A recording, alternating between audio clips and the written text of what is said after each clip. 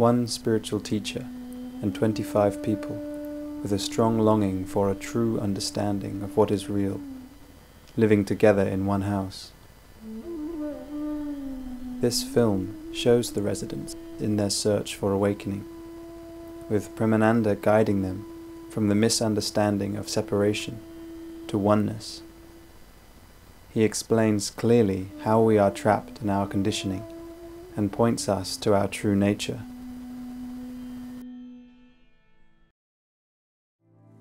Most people are living like robots. We're all conditioned to always go to the mind, always go to this me. And most people never really come in their whole lifetime to understand that. If you really want to step out, then you have to wake up to what is true. It's the only gate, it's the only way out. There's no path, there's no steps, it's right here now.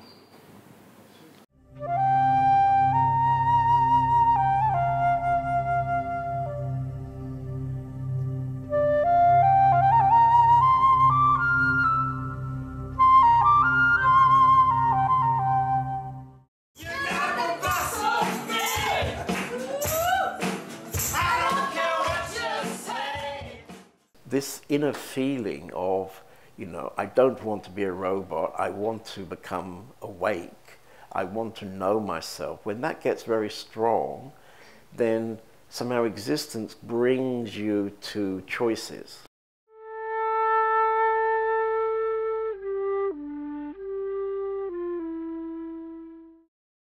But to be self-aware takes some attention.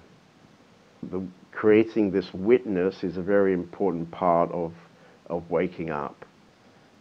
Finally, this witness itself needs to dissolve, but before we need to watch ourselves inside.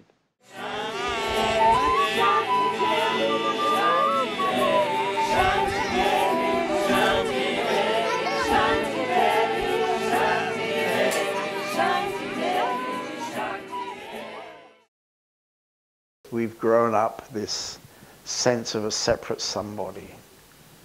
It's like a theatre script, like a character. And so we don't ever really see it. And we've forgotten that it was given as a script. And because we're so busy playing this role, it prevents us seeing the essence of who we are.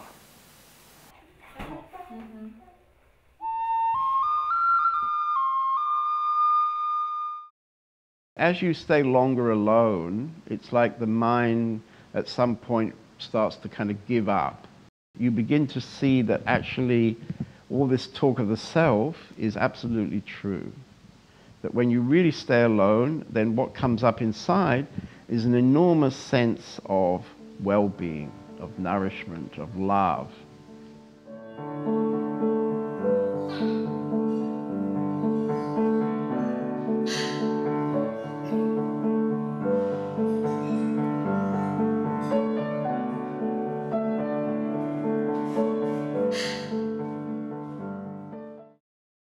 So when this false identification suddenly, boom, is gone, because it goes in a moment, then you're left feeling very vulnerable because your perception of life and of the world, it suddenly changes.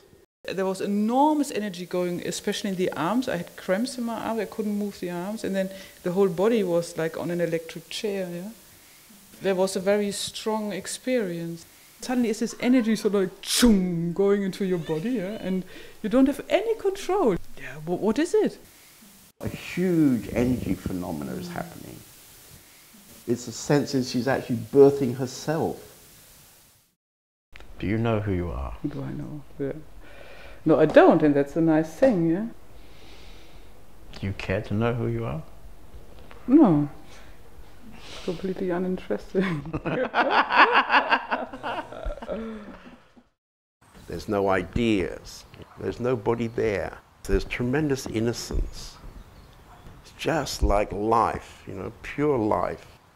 It's like all the chains are cut. From exactly one moment to the next moment, you feel completely released.